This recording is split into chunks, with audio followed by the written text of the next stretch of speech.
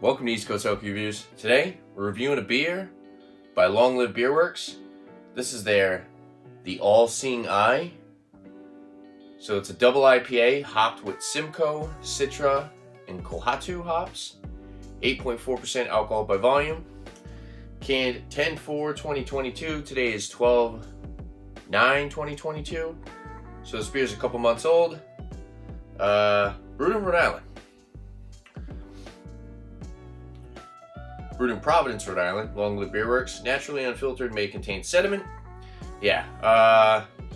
Let's crack this open. I got my new tilted barn glass. It's a brewery out of Exeter, Rhode Island.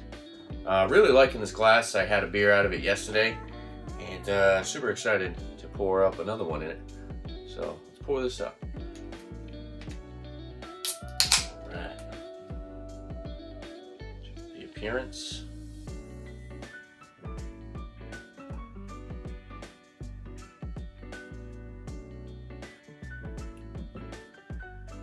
Good looking hazy, a little bit on the darker side. Super murky hazy, dark brownish orange, some effervescence, frothy, creamy white head on top. I didn't pour it too aggressively, so I only got like a half a finger head here. Yeah, I guess it just doesn't produce much of a head. But yeah, super good looking beer. Like I said, it's kind of on your murky, darker side, but looks really good, especially out of this really cool hop glass. Paid $10 for this glass, not bad. Nose? Bubblegum peach. There's a slightly green vegetal note in this still. I did have this beer super fresh. I thought by now it would kind of steer away from that kind of green vegetal note, but it's definitely not offensive. You still kind of get it, so it still has that fresh, green, earthy. Other than that, peach, melon, kind of like cantaloupe melon with this one. But yeah, definitely very sweet. Like I said, bubblegum, pineapple, grapefruit, and lemon. A little bit of some hop resin, a little biscuity bready, sweet malts. Yeah, overall smells really good. Can't get over that bubblegum note. I really do like that. Yeah, smells really good. 8.4% alcohol by volume. Definitely not noticeable on the nose. Let's dive in. Cheers, guys.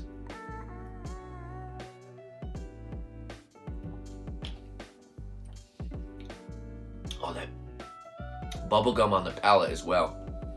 Big punch of like... Trying to think of what kind of bubblegum it would be. Maybe like a double bubble gum, something really sweet. Sweet malts, really melony.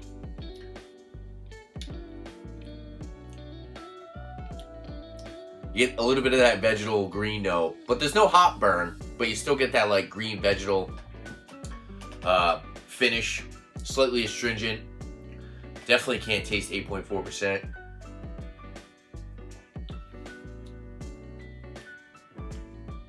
A little Tangelo vibes, grapefruit, tangerine, super creamy mouthfeel.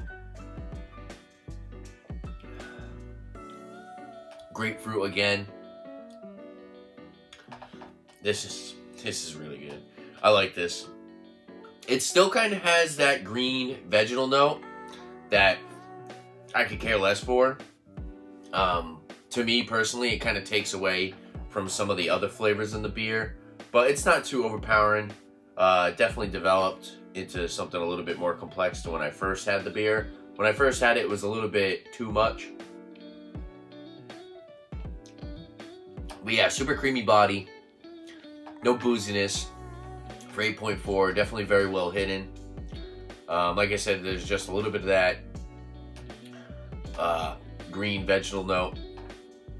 Carbonation's I'd say carbonation's kind of on the lighter side. This is a little bit more of a filling double IPA, not a super drinkable crusher, but definitely a good beer.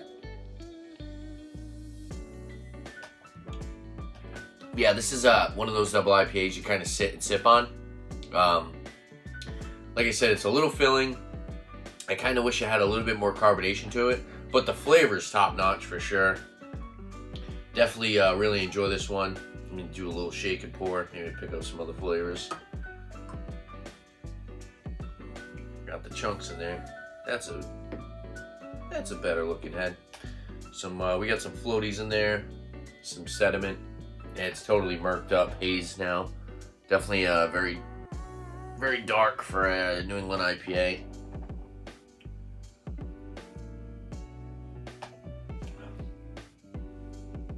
Every time that bubblegum note comes back. Yeah, bubblegum, peach, cantaloupe.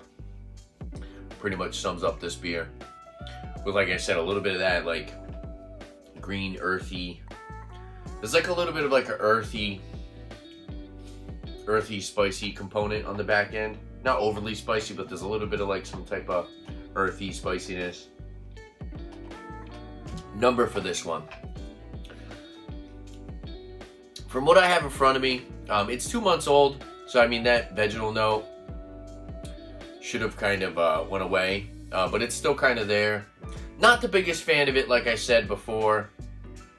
I'm gonna run this one at a, I'm gonna give it a 92 out of 100. Definitely worth the money. I think it was around, I want to say 18 to 20 bucks for a 4-pack. Totally worth it. I really enjoy Long Live Beerworks double IPAs. They do a great job. If you like these super murky, hazy, cloudy New England IPAs, if you ever visit Providence, Rhode Island, check out Long Live Beerworks. Their brewery is really fun as well. I actually have something on my community tab, some pictures from when I visited there. Hung out with Thomas Metal 75 and John and Illy. And if you can get it in your area, grab a 4-pack for sure. Try it out yourself. There hasn't been a double IPA by them that I haven't enjoyed. They're all pretty dang good in my opinion. And yeah, there you have it. Is there anything else that you guys like to see on my channel? Make sure to leave a comment down below. And don't forget to like and subscribe for more upcoming videos. Liquid beer. Thanks for watching, guys. Cheers.